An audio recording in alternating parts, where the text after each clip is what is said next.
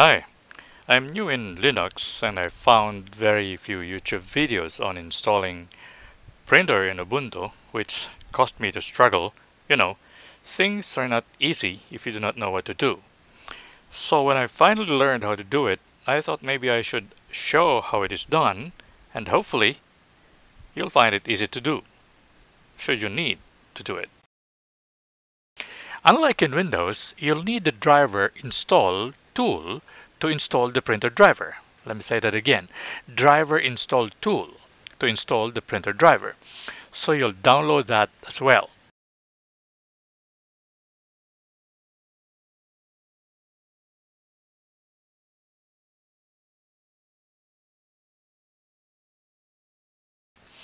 You can actually just copy the commands mentioned in the instructions, but you will have to supply the file name and location of your install tool after you have downloaded it.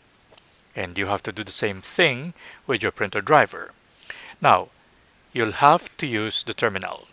So if you are not familiar with it, it would help if you get yourself acquainted with it first.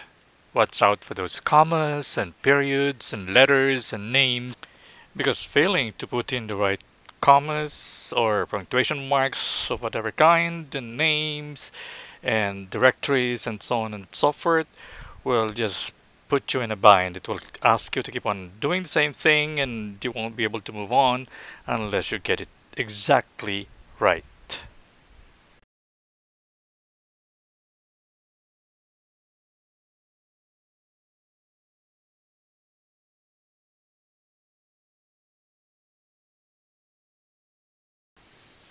I even tried installing using what's on screen right now.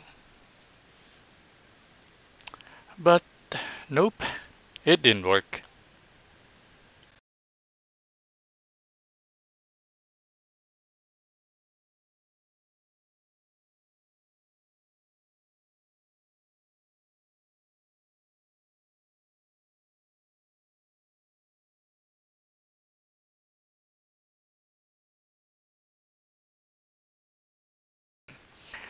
But when you finally get it right, it simply works on its own, like magic.